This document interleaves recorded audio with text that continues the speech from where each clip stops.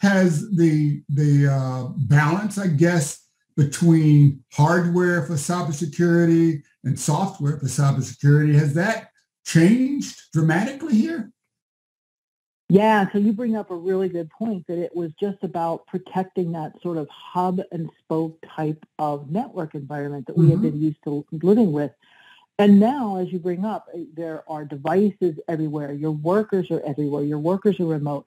So that traditional hub and spoke network really no longer works in today's environment. You have to make sure that you're protecting your users. You have to make sure that you're protecting your applications. And you certainly have to make sure that you're protecting your infrastructure. But at the core of all that is the data that you have to protect. And so that complexity is continuing to grow, especially as we move to things such as edge computing.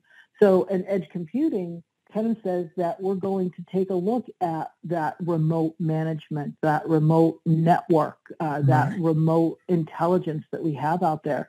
So those days of the hub and spoke network are definitely gone, and we start to see things like such as the zero trust framework come in and be extremely important in protecting today's infrastructure and protecting today's users and protecting today's applications as well as that data.